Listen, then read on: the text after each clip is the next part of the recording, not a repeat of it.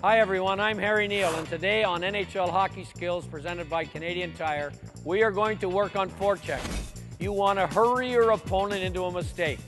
Limit his access to open ice, keep the puck on one side of the ice, and steer your opponent back toward your support.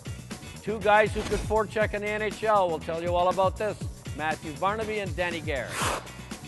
Forechecking is such a huge part of the game, guys. We have an offensive player, and we have three defensive players that are in position with coaches to show them how. Everyone has a job to do. We have our first forechecker, which is Joey. His job is going to be to angle the puck carrier up the wall.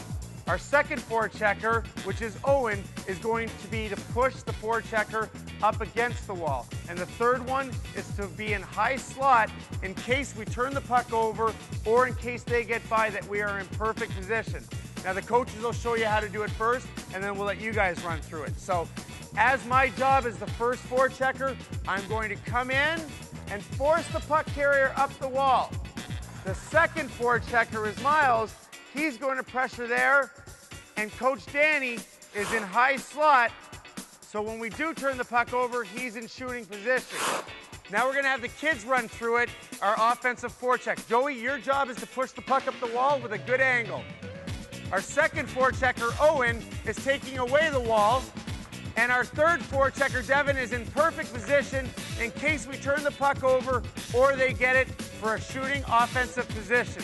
Great job, guys. Make sure you come back for more NHL Hockey Skills presented by Canadian Tire on NHL.com.